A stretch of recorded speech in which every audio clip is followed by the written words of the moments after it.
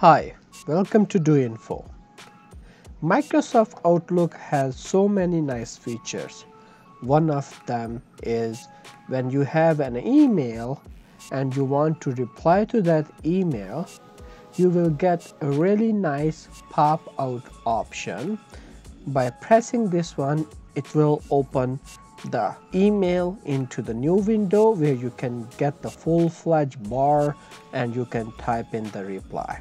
And the same way, when you press reply, you will get a draft writing the left side of your email.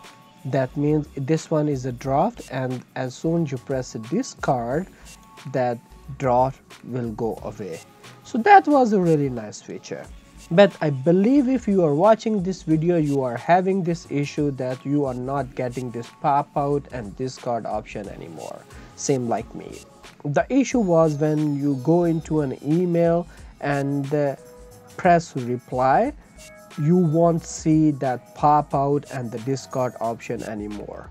The problem is, number one, you won't get a full-fledged toolbar up on the top, and the second is it always shows the draft option at the left side, which you cannot discard anymore. The solution for this issue is actually Microsoft ran into an issue again. I believe over the weekend they installed an update, the Microsoft Office update, which unfortunately we can't uninstall it. It's all in one package, and that update messed up this option. So you can see is the Microsoft agent on their website, on the official website, April 11, they posted that based on the description, we have received a number of requests on this, and the team is currently looking in the situation. They just provide a workaround but not the fix. So the workaround the Microsoft provided is you can go to the file,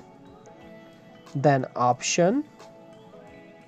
In the mail tab, you can scroll down and the replies and forwards, check this one, open the replies and the forwards in the new window. In that case, for example, if you want to reply to this email, it will open into a new tab automatically where you can type it.